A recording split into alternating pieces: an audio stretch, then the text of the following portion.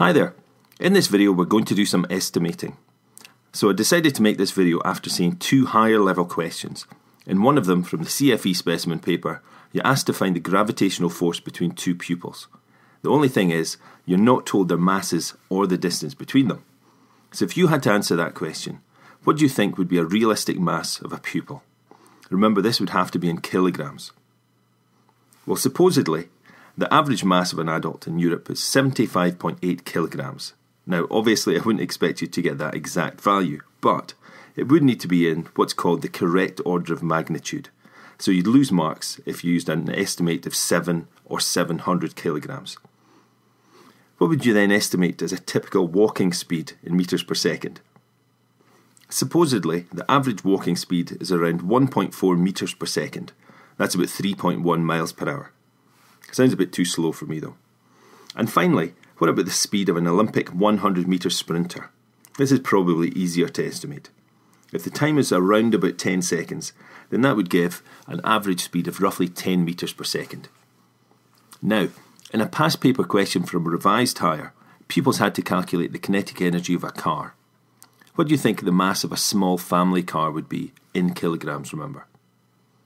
Around about 1,000 to 1,400 kilograms. How about its speed, around town or on the motorway? Now, you maybe know the speed limits in miles per hour, but to calculate kinetic energy, of course, you need speed in metres per second. A speed of 30 miles per hour works out to be 13.4 metres per second, and a maximum speed of 70 miles per hour on the motorway is 31.3 metres per second. Now again, you're not expected to remember these values, but it's a good idea to note that speed in metres per second is just under half what it is in miles per hour. Finally, physicists love asking questions about apples because of the association with Isaac Newton. What do you think would be a realistic mass for an apple? Around 0.1 kilograms. Just remember the correct SI units for the quantity you're estimating, or you'll almost definitely lose marks. Getting back to the original question, calculating the gravitational force between two pupils. Now, I actually went round my higher class and measured the distance between pupils, although I'm afraid you'd not be allowed to do this during an exam. What distance do you think I measured? Roughly 0.5 to 0.7 metres.